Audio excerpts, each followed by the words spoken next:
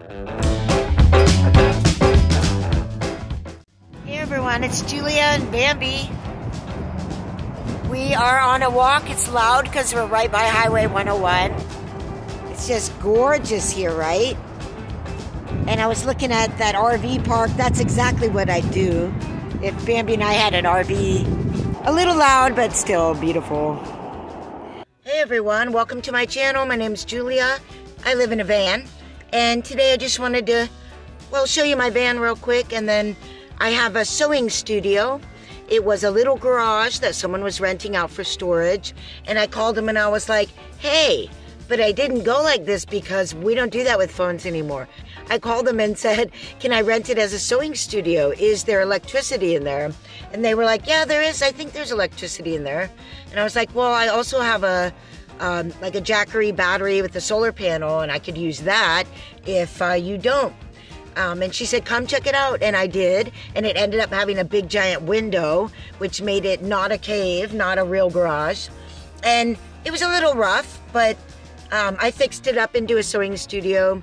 And eventually she removed the garage door, which I had to keep, opening and shutting every time I was coming in and out. And she put a real door on it. So my landlady for my sewing studio is the best. We don't live in there. We sew in there and also work online and sometimes chill out. It's no problem. And we park outside of the studio very often. At first, I was really careful about not parking here and making sure that she understood that my intent was not to live in the studio, but to work in the studio. And over time, we've gained trust and earned trust with each other. And she's always encouraging me to park here now. And I don't park here all the time anyway. And every time I'm gone, like in a couple of days, she'll text me, just wanted to make sure you're okay. We'll see you when you get back. Like, very welcoming, very nice.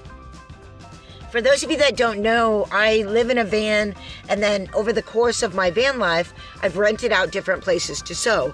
Sometimes I was rather desperate and there wasn't a place because, again, a lot of people think you are trying to find a place to live in and sneak in there at night and sleep.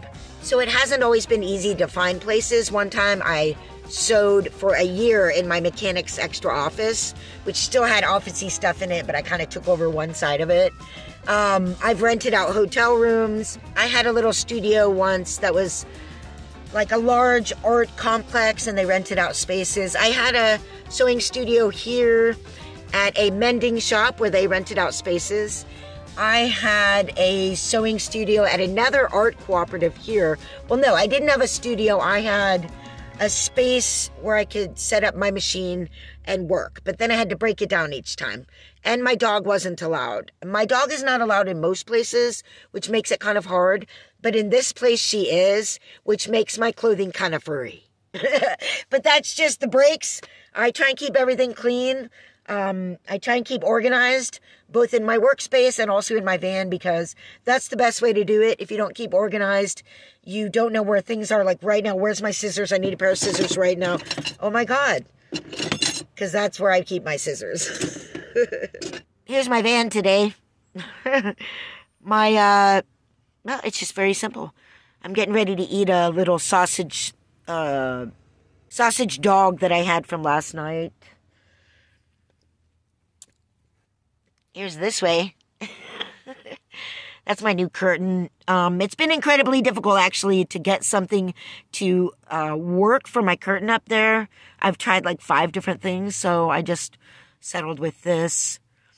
I've got a little cloth there that when I close this, I put the extra cloth there, and it helps. And I've got the screened-in windows, little extra windows for air. Almost forgot to show you guys what happened with my van. So recently, this started turning on but not turning over. And I just had the ignition switch there replaced a 1.5 years ago. So I don't know what happened. It just got really loose one morning, felt weird, and then didn't turn on. So I had a mechanic, open it up there, but he couldn't get the part separate from the back plate there in order to look inside of it or even go just get a new one and put it in. So he was going to rig a remote starter from the battery under the hood, through here, up to here, and I just have a little switch to push. Now, I used a remote starter before, so I just hook one of these on one of the battery thingies, and then I hit this on this other connection. It's a plug that I unplug and then put the... and then just go like this, and it starts. He was going to rig all of that up through there, and I just decided instead of paying money for that, go under the hood myself and remote start it, and just save the money to actually get this fixed. So for now, I am able to drive. It's a pain in the butt, so I'm going to go ahead and use the money to actually bring it into a shop. I mean, maybe another mobile mechanic, but I haven't had great experience with them. So I need to get that part fixed. For now, it looks like that.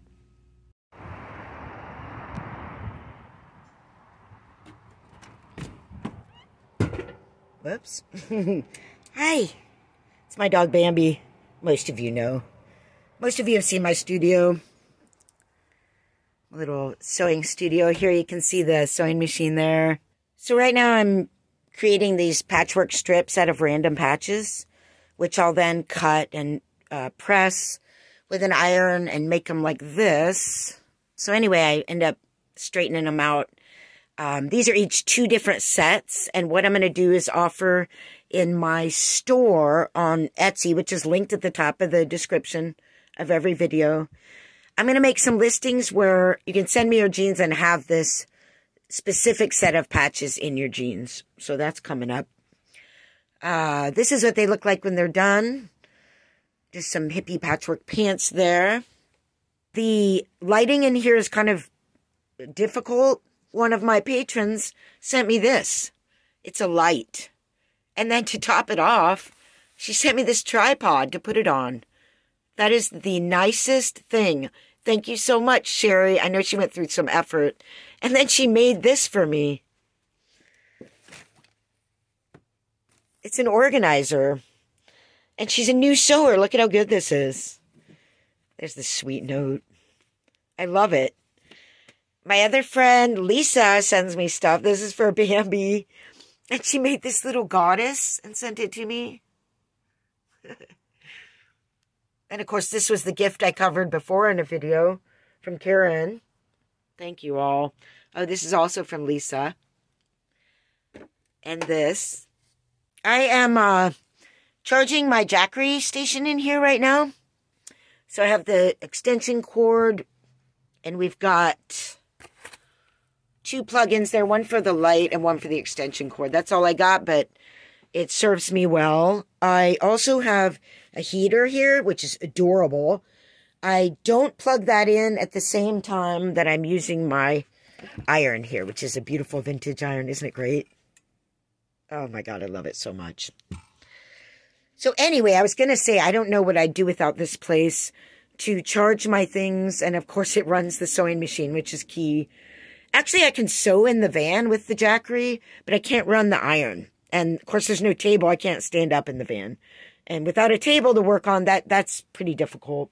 Yeah, I really don't know what I'd do without this place. It really saves me from going crazy in my van. I mean, not like van life's terrible, but after like 8 years, you're pretty sick of crawling around and bending over and just having it be damp at night and you have to air it all out and gathering water and emptying the toilet and getting fuel for the stove and all of the things. Honestly, it does drive me crazy. It's one reason I cut off all my dreadlocks because they were just in the way. Here they are. Yeah, that was on my head.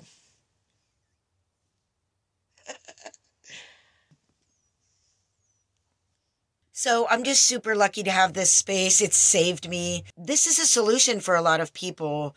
There's an unbelievable amount of little garages around here and like spaces that people could be renting and working if they have certain skills that you can do it on your own. With the sewing is pretty simple because it really just requires a sewing machine, an iron, a space with electricity, and some fabric. And I use thrift clothes, so I'm an upcycler. So it's not a big investment to get started, and it's not hard to learn how to sew. And it's just one example of what people can do.